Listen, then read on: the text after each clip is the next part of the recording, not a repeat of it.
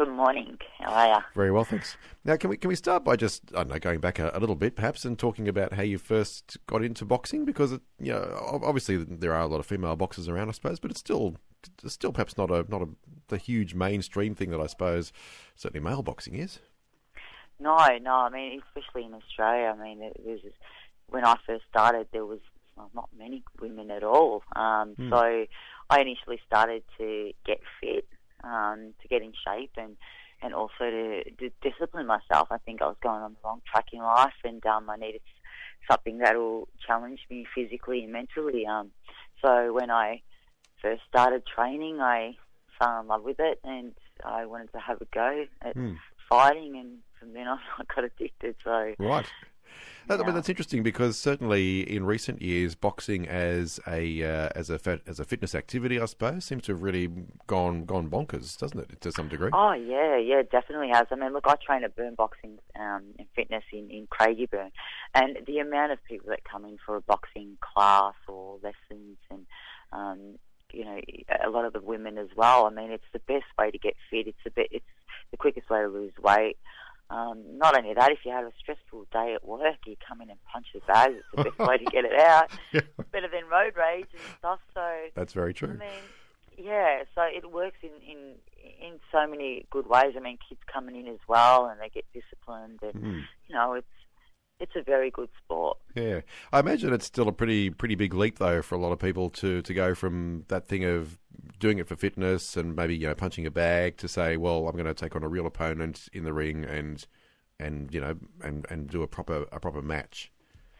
Yeah. Look, it's a little bit different, obviously. There are people who come in and train and they just want to have a go at sparring, and they don't mind doing a little bit of that. But when it comes to the competition side of things, obviously it's a lot more. A lot more training is involved.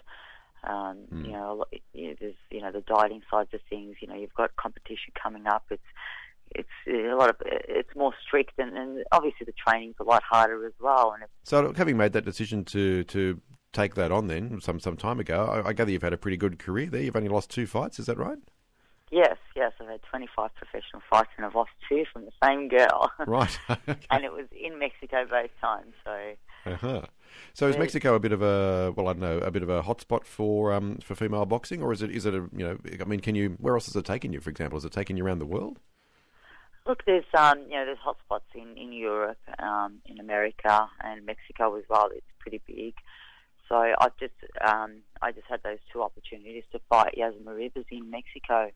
So it's definitely a great experience, and it's great fighting overseas, and you learn a lot as well. So yeah, indeed. I suppose for a lot of people, we see the injuries and so on that come out of boxing as well, and I guess that's what puts a lot of people off taking that next step. But how's that played out for you so far? I think it's just the way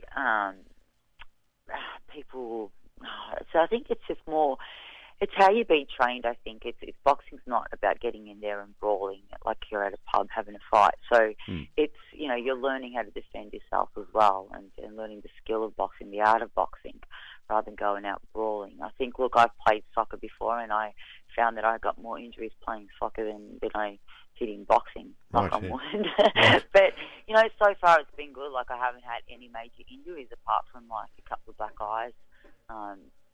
So nothing major, and I think there are fights out there that people may brawl and they get hurt, and people see that and get put off by it. But once they get in there and learn the actual art of boxing, it's a different scenario. How do you cope with crowds as well? Because I suppose once again there's that cliche, in every movie where there's a boxing ring, the crowd's always going wild. I don't know, is that what really happens? And is it something do you just have to tune out of that and just concentrate on what you're doing? Yeah, it does happen. And obviously if you're fighting at home, you've always got your home crowd cheering for you. So that always gives you that extra boost. You do have to sort of zone into what, your job, what you've got to do, and obviously your team in your corner. But the crowd, it's exciting having a good crowd. When I fought in Mexico, obviously the crowd were cheering for the opponent and were booing me. But after the end of the fight, I had my hands out, and everyone was just cheering for me and taking photos, so that was awesome. It was Right. an awesome feeling. So even though I lost the fight, it was, the crowd, it's great to have a good crowd. So, and I'm excited to fight in Warrnambool because, it's pretty much okay. It's not at home in Melbourne, but it's in Australia. So, it's going to be a good crowd. Right, yeah. Now, your opponent on Saturday night is a boxer from Thailand, I understand? Yes, that's correct. Yep. Do you do a lot of research into your opponents before you step in the ring, or do you just, I don't know, does it help to know a great deal about who you're fighting? Yeah, every fight is different. Some like to do so much research. I just do a little bit of research. I'll probably watch my opponent maybe fight once or twice, but usually I leave that all up to my team and my trainer, Dave Hall, who does all of that work, that side of things, and concentrates on what he needs to work on with me, and I just need to focus on myself and what I need to do. So, of course, on what my trainer tells me. Yeah. I've seen this fight described as a bit of a restart for your career as well. Is that how you're viewing it tomorrow on Saturday night? Yeah, I've never announced a retirement or anything. I'm grateful for achieving, so much in such a short matter of time with the IBF title and WBC title. But then after I won the WBC title, I thought this is, the world is mine. The doors will be open, will open for opportunities. But unfortunately, I've had troubles getting opponents after that. So, Right. yeah, so I was still training, and I had fights sort of, booked in, but then fall through and stuff like that. So, and then I got that chance to rematch Rivers in Mexico, and that was about 18 months ago. And I didn't win that fight, unfortunately. So when I got back, it was hard. It was at a hard place as well, not knowing exactly what I wanted to do, if I wanted to continue. And I just said, look, I'm not going to give up. I want to continue and go for another title again, just at least one more time, get another world title. So, thanks to Lyndon Hosking, who's doing some, he's started promoting in Bendigo and now in Warrnambool, and he's, putting some girls on the show, and there's 3 female fights on the show, which is first time that's ever happened on a promotion, and getting back into it, it feels to me like it's sort of a comeback, but not really, because I've always been training and I've just been waiting for that fight to come through, and it finally has. So, right, yeah. And it's pretty much restarting again. Right.